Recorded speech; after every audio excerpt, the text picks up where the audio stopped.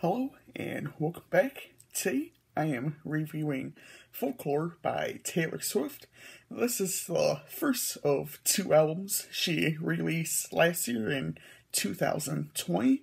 I will be talking about the second one, Evermore, next week. So this album just celebrated its 1 year anniversary in July.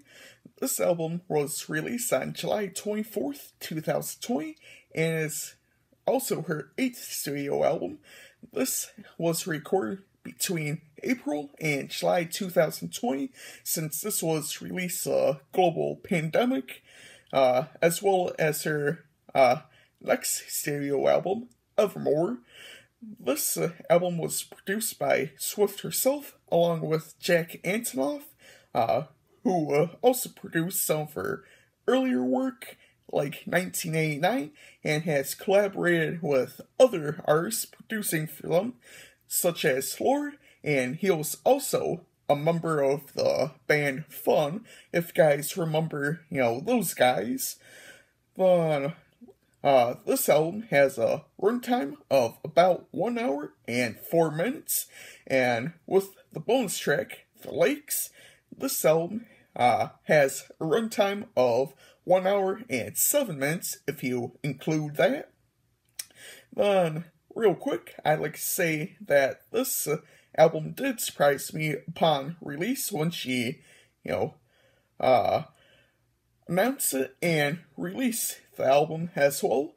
Out of the few albums I listened to in 2020, this was one of the best albums I listened to, and honestly, I didn't really listen to many new albums last year. But on this album, Taylor changes it up and gives us more of an alternative and an indie type sound instead of her pop sound, which was on her previous 3 releases. I was honestly surprised by it and how well the tracks sounded as well. I thought the whole album was decent. The tracks I personally enjoyed were Exile, featuring Bon Iver, August, and Invisible String. Today, I will be giving this album a 5 out of 5. I hope you all enjoyed this video.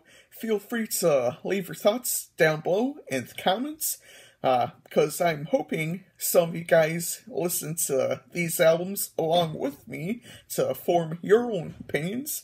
Next week, I will be reviewing Evermore by Taylor Swift, and that will be the last of any Taylor Swift album reviews until she releases Red, Taylor's version.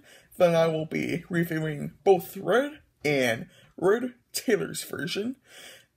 I will see you all next time. I'd like to say real quick that there are 8 different covers for Folklore, and I don't own all of them, but this is the one I managed to pick up, I believe, last year in store, so I am happy with it, and, one day I'd like to own all 8 if they're still available.